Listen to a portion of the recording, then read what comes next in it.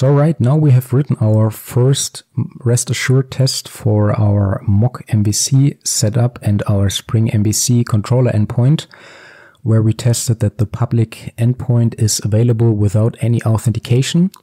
Let's continue to our next endpoint.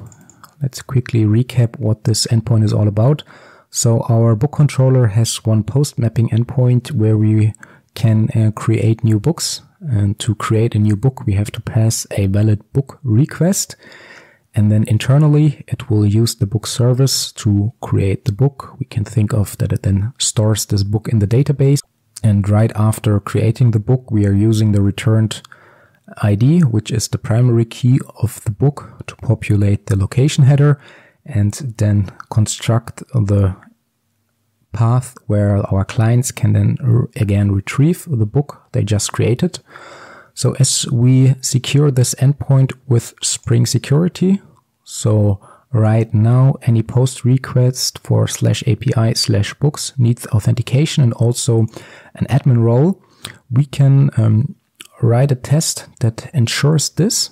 So therefore, let's switch back to our test setup. So here I've added already the test method, should this allow book creation without authentication. So we can now write a test that ensures this. So as part of the given step, let's make it explicit and say there isn't any authentication at all.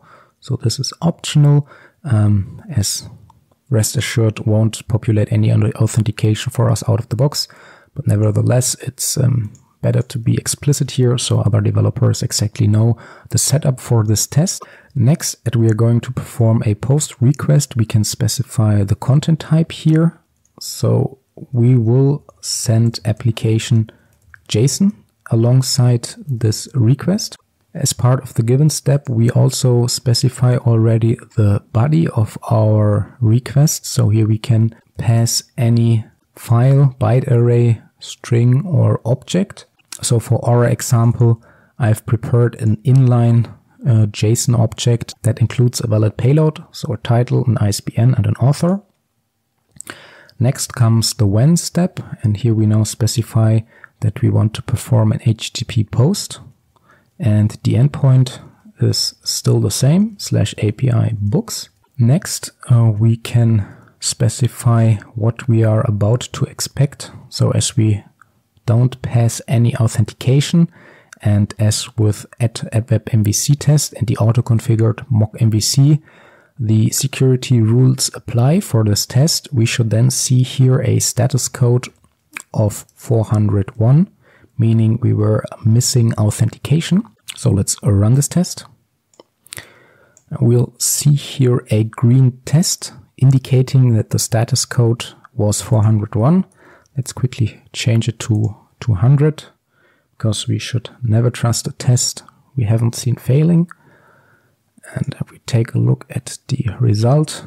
So also, if you're familiar with MockMvc, we will see here on failure the different attributes of our mock HTTP servlet request. So what we posted, what were the headers, and what was the response type.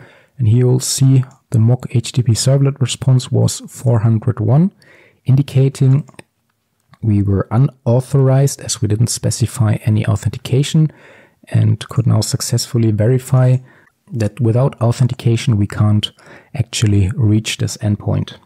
So let's go a step further and now ensure that in case we are authenticated but we are lacking the admin role, that we are still not able to create a new book. So the rest assured MockMvc integration also comes with a great support for Spring Security Test. So our project already includes the Spring Security Test dependency that helps testing different authentication and authorization setups. So as part of our given step, we can now specify here with, and as part of this with, we can pass a security MockMvc request post processor. So this is coming from the Spring Framework Security Test package. And here we can now specify any arbitrary user we want to test this endpoint invocation with. So here we can say Let's test it with the user mic. And for this user, we can also add roles. So let's say this user has just the user role, or I don't know, there's also the role VIP. And what this will do in the background, Spring Security Test will populate a security context with exactly this user and these roles. So right now it's missing the admin role, which is required to create a new user. And hence this time we are expecting 403 as we are authenticated but lacking authorization. This should be now the valid status code. Let's run the test. And this is also what we see here. So test is passing, indicating that the response code was 403. Let's quickly see it failing. So if we populate it here with admin and then rerun the test, we should see 200. So test is now failing. What I have expected, it's not 200 as we are returning 201 created. This test now failed because as soon as we are passing the required roles to this user here, we are able to reach the endpoint and can actually create a new book. But for now, let's replace it here and then continue with one final test for the happy path of a book creation. So this time we will use the user mic, but this time it has the admin role, so it's allowed to reach this endpoint. First thing we have to change here, we are now expecting status code 201. And one final check we can also make here is that we can inspect the header that we are expecting to populate, which is the location header. And this time we can use a Hemcrest matcher to ensure that the location header contains the string API books 42, where this 42 is the primary key of our created book. As we are now reaching our book controller, our book service will be actually used. And as we mock it for our test, it returns null by default. So this book ID here would be null in case we don't stop the behavior of our book service. So that's one thing we shouldn't forget when now testing the happy path, that we actually have to stop our mock. So in case our book service is called with create new book. So here we can say if any instance of the book request class is passed, we will then return 42, which is the primary key of the book for this test case. And with this setup and a valid body, we can run our test and now expect to have the happy path covered. That's also what our test outputs here. So we now see here our final test should allow book creation for admin user, where we now ensured that in case we are reaching our endpoint with an authenticated user and the correct roles, we are able to create a book.